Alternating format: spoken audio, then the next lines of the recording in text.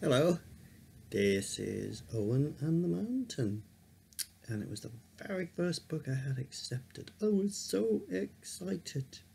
And do you know how many times I wrote this before Bloomsbury said they would make it into a book?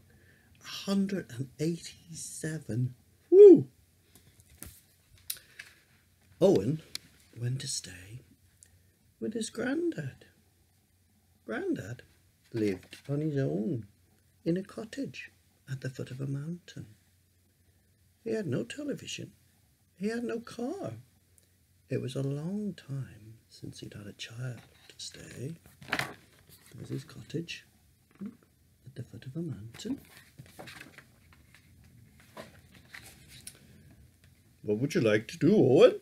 asked Grandad. Owen looked out of the window. All he could see was the great mountain rising to the sky. There they are. See? There's Owen and his granddad.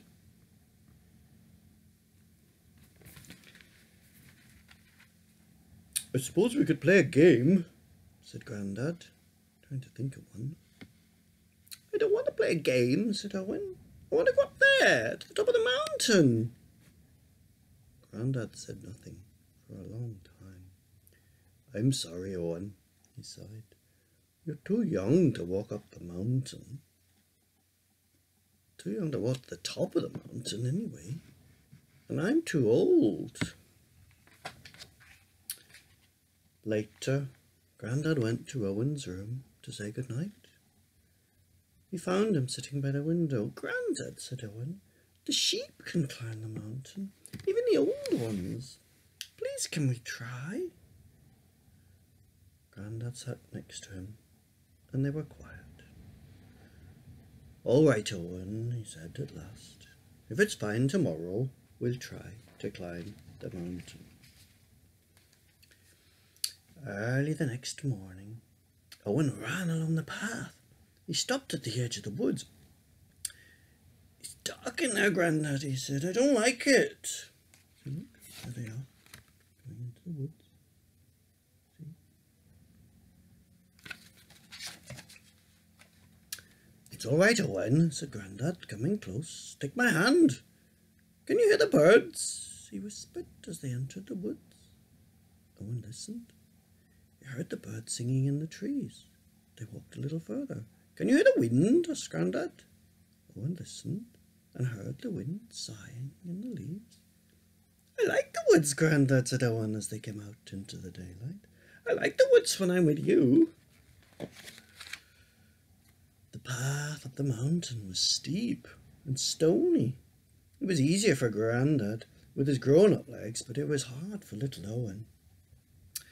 "I'm tired, Grandad," he said as they came to the bubbling stream. "Can we stop?" "Oh, of course we can, Owen," said Grandad. "We can stop as often as you like." Grandad showed Owen how to cup his hands to drink the fresh, clear water. And they rested. There they are, drinking some water from the stream, and so's the dog.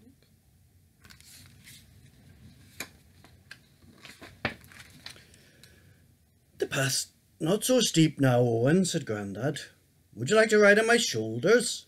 "Oh, yes, Grandad," said Owen. So Grandad lifted him up and bounced him along high in the air. "I like it here, Grandad," said Owen. "I like it in the mountains with you." Soon they came to a beautiful lake. Owen laughed, throwing pebbles into the shining water.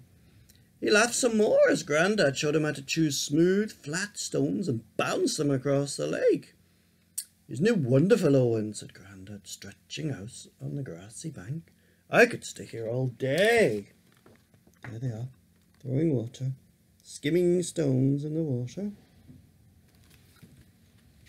But Owen didn't want to stay. He wanted to get to the top of the mountain. "Come on, Grandad," he called, running off up the path. Slowly Grandad got to his feet. "Wait for me, Owen," he cried. "Don't go on your own." There's Owen running off on his own. Not a good idea. Owen clambered up the steep slope. When he got to the narrow ridge, it was cold, so cold, and the wind took his breath away. Owen looked all around and he was frightened. He looked down. Wait, there he is. Up down the high ridge. All on his own. Uh-oh. Bit scared now. But he looked down and he saw Grandad trudging up behind him, and he was glad. "Grandad," he cried, shivering, "I was scared." "It's all right, Owen," said Grandad, holding him tightly. "You're safe now." "I'm sorry I ran off, Grandad," said Owen. "I want to be with you now." There they are, together. Grandad's cuddling him to warm him up, because he got a bit cold and he got a bit frightened. "And I want to be with you, Owen," said Grandad. "Here, put on my jumper, you're freezing." He took off his big woolly jumper and put it over Owen. It reached down to Owen's knees and they both laughed.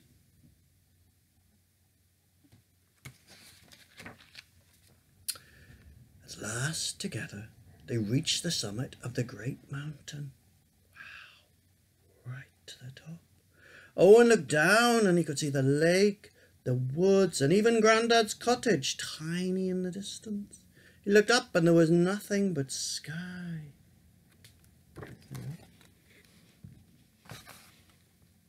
Right at the top of the high mountain. "We're on top of the world, Grandad, aren't we?" said Owen. "We are, Owen," said Grandad, putting his arm around him. Owen snuggled in close, and they were quiet. The way down was hard for them both, and they had to stop many times to rest their weary legs. "My knees are like jelly," said Owen, catching hold of Grandad. "So are mine, Owen," said Grandad, steadying him. "But if we take it slowly, we'll be fine."